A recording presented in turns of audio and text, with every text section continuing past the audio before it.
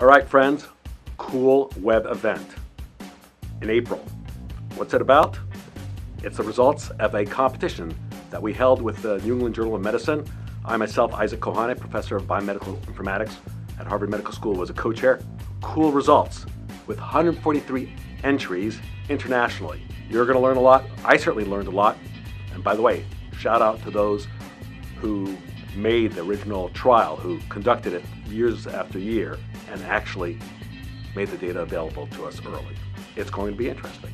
And we're going to hear from the winners, but I would encourage you to look at all 143 applications.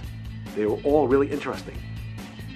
At the conference, there'll be trialists, there'll be patients, there'll be data analysts like myself, and we'll be talking about how do you create an effective, sustainable data research ecosystem.